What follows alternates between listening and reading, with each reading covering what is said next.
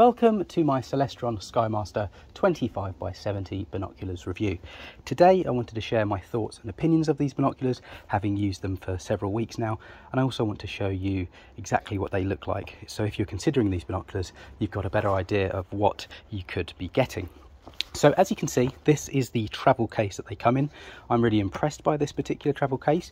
Firstly, it has this kind of handle which makes it really good for kind of carrying with you and taking them on the go. And secondly, it's really well padded, so you're keeping your binoculars safe at all times. Now this does come included.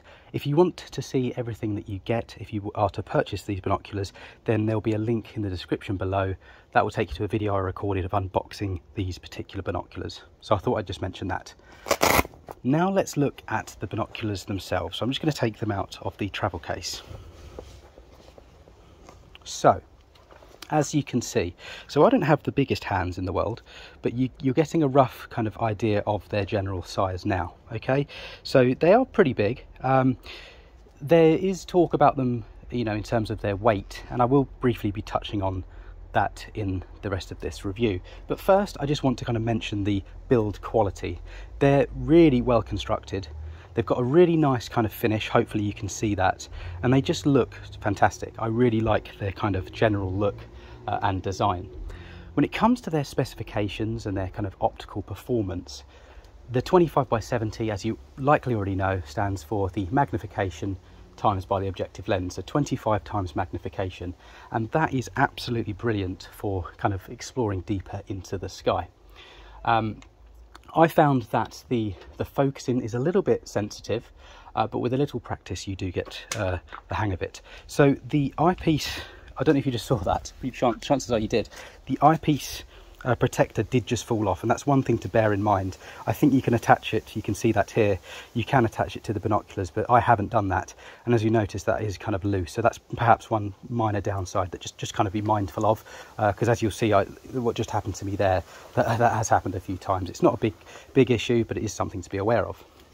Now back to the optical performance. So in terms of the 70mm objective lenses, they're really good for gathering light.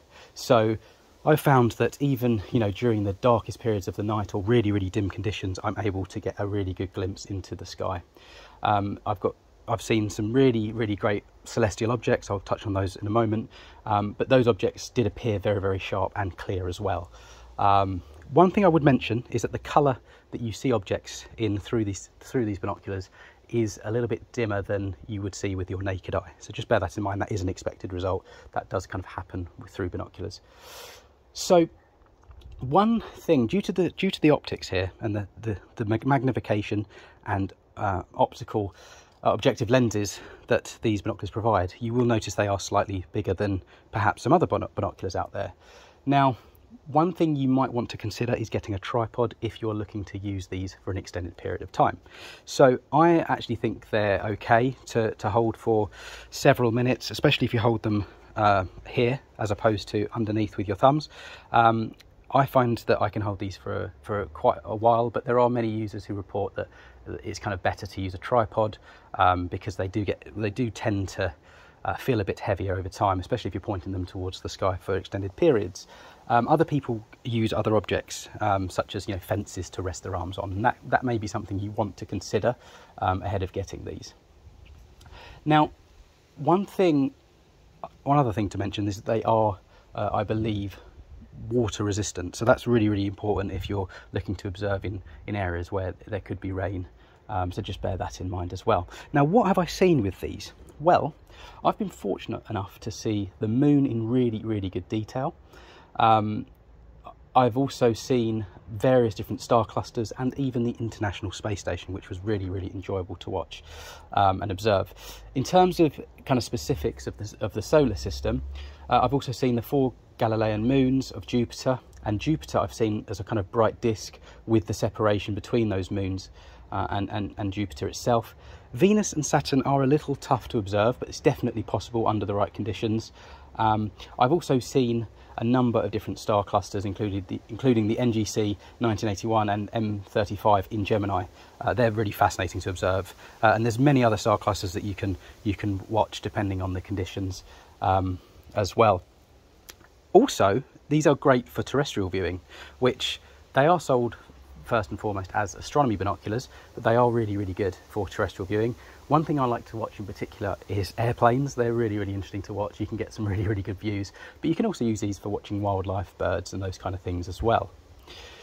I think all in all, at their price point, you're going to struggle to find a pair of binoculars like these. I really do think that they're a good investment, and I think, especially if you compare them to the kind of premium, high-priced binoculars, I think these really do offer a really good alternative and entry point, especially if you're new to astronomy or you're looking for your first pair of binoculars. I've mentioned that you may want to get a tripod as well. I wouldn't say that's mandatory, but it is maybe an investment you will need to make down the line, particularly if you want to look into the sky for longer periods of time. Lastly, I would say that if you're looking for, you know, a multi-purpose pair of binoculars, so ones that you can observe not only the sky at night for astronomy purposes, but also for terrestrial purposes, these seem to be the kind of perfect combination, if you like, the perfect choice for both. I think if you were to get binoculars that are any bigger than this or provide any more magnification then, or objective lenses, then you're going to really, really struggle. So I think this is probably the highest you could go. So it is probably the best pair of binoculars you can get for that combination. So if you are interested in doing both, then I would suggest that you get these. As well, if you're new to astronomy, I think these are fantastic. And if you haven't got a pair of binoculars yet, I also think they're a great, great choice. So hopefully you enjoyed this Celestron SkyMaster 25x70 binocular review. If you have any questions about them, comments, please drop them down below and I'll get back to you on my experiences and my general thoughts and maybe my own research on them as well. And do be sure to like this video and subscribe to the channel if you haven't already. And overall, I think they're a great pair of binoculars and I wish you all the best.